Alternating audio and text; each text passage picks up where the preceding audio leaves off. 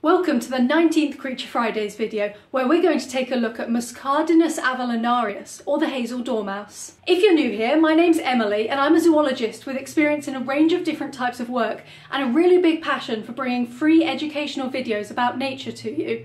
It's great to have you here, and I'm always ready in the comments below to answer any questions you have on the topics that we cover in these videos. Buried deep in the undergrowth at the base of hedgerows and woodlands, in a few patches of southern England and Wales, tightly woven nests of leaves are starting to move. It's early May and the warm spring air is waking up a female Hazel Dormouse from hibernation. It's been 7 months since she settled into her winter nest, and she has just two things on her mind: eating and finding a mate. But first she's got to get back up among the branches of the hedge. Hazel Dormice spend the majority of their waking life up among the branches, preferring to be off the ground. This helps her stay out of the way of her most common predators, owls, cats and badgers. We have lost more than half of our Hazel Dormice since 1995. One of the major reasons for this decline is the destruction of ancient woodland and hedgerows. This species won't leave the branches to cross open spaces, so the loss of these habitats have caused populations to become very isolated and head towards extinction. Traditional forestry practice, like coppicing, once created ideal habitats for Hazel Dormice, but these practices too are being lost. At around 20 grams upon waking up, our Hazel Dormouse is searching for food to help her bulk up. It's spring and plant species like hawthorn and oak are flowering, so she heads to these flower buds to start her feast. As the weather gets warmer going into summer, she will also start to hunt the increasing number of invertebrates, like caterpillars. The Hazel Dormouse is solitary for the majority of its life, and the only time that this female will be around another adult is when the male holding this territory shows up. He will only stick around to mate with her, and then continue on his way, leaving everything related to rearing their offspring to her. As July starts, our female builds her summer nest.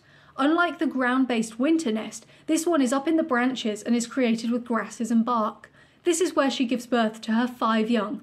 This is her 3rd breeding season, and if she survives to the average age of 5 years old, she will have at least 2 more litters in her life. Her offspring are born pink, hairless and blind.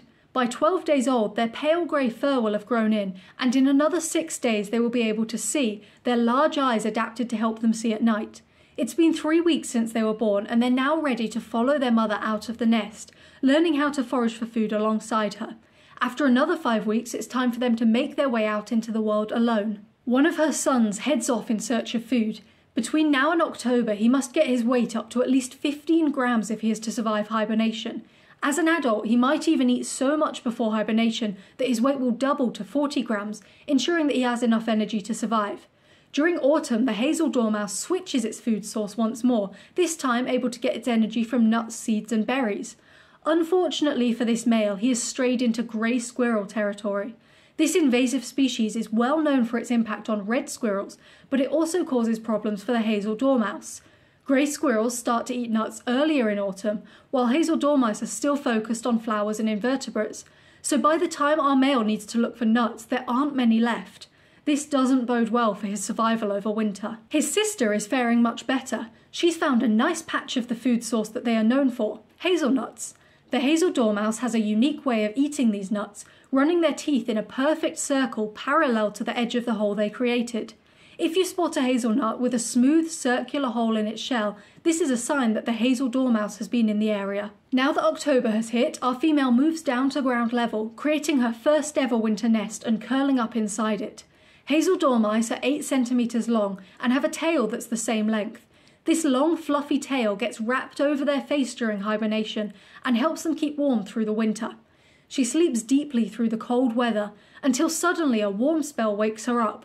All her dormant body processes kick in, using up energy and urging her to go look for food. But when she climbs up into the hedgerow, it's still bare, with no flowers to be found. Even though she survived winter, climate change means that there are milder temperatures this year, and she's woken up too early. There isn't enough of food available for her, and her chances of survival aren't looking good. Luckily for the Hazel Dormouse population, not all of them were woken up. Her sister managed to stay in hibernation until the flowers began to bloom, and has emerged from her nest to a variety of food sources. Shortly after emerging from this nest, her fur will change to its characteristic golden brown colour, signalling that she's old enough to have a litter of her own.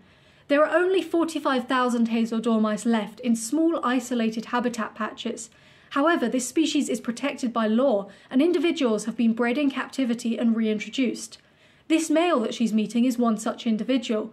Thanks to these captive breeding programs, the population decline of Hazel Dormouse has started to slow down, suggesting that there might be a positive future for this species. If you want to support me in continuing to create these free educational videos, then check out my new Patreon page. I have 5 different monthly support tiers to choose from, ranging from just £2 up to the higher tiers where you can vote for video topics, have your name credited at the end of each video, receive personalised art of any UK species, and get one-on-one consultation calls with me on any nature-related topic of your choice. Subscribe to Forest to keep learning about UK nature.